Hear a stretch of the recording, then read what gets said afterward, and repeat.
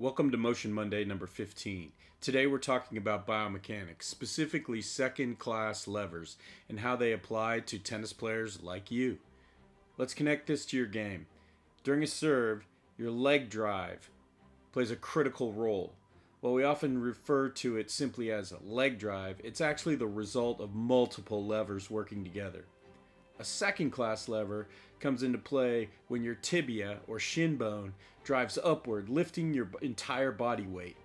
This lever is formed by the ball of your foot acting as the fulcrum and the force generated by your gastrocnemius and soleus.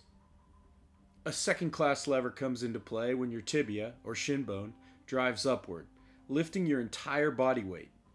This lever is formed by the ball of your foot acting as the fulcrum and the force generated by your gastrocnemius and soleus muscles. Here's how it works. As you push off the ground, your body creates that second class lever. By utilizing the second class lever system, you benefit from its mechanical advantage. Less effort is required to lift your body weight. While second class levers have a limited range of motion and often take longer to generate force, in the case of the serve, you control when to launch by timing your toss and coordinating your knees and ankles. Movements like flexion of the femur at the knee joint and dorsiflexion of the tibia at the ankle create a powerful load.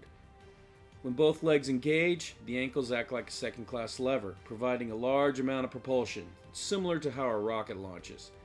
This liftoff starts gradually, but builds momentum quickly.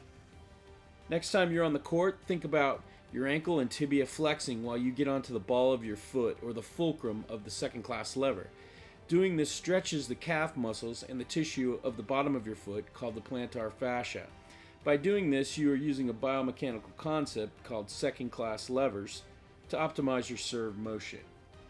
See you next time to learn more about the most common leverage system of the human body, the third class lever.